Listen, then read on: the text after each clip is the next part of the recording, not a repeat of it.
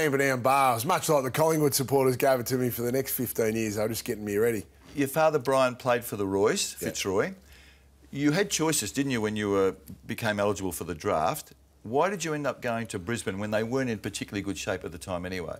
Just before the draft nominations, Hawthorn had taken Mum and Dad out for a coffee, or had caught up with them and said, we're going to take Jonathan as our 17-year-old pick.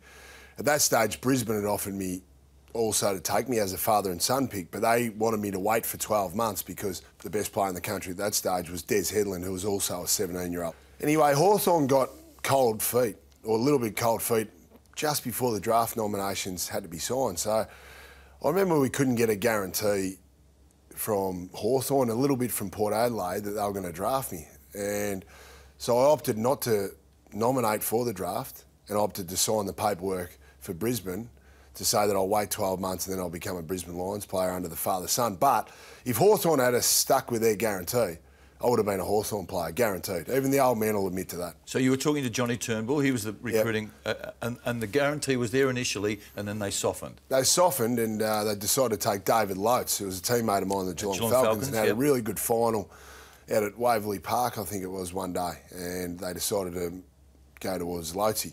And so I was pretty disappointed with that at the time because I was ready. I was only in year 11, but felt like I was ready to play. As it was, it turned out very well, and I'm very glad that I was a Lions player. So your father's tie with Fitzroy, did that influence you? Was there any emotion involved in this? Well, I was a Lions supporter, no doubt, and probably not as strong when they moved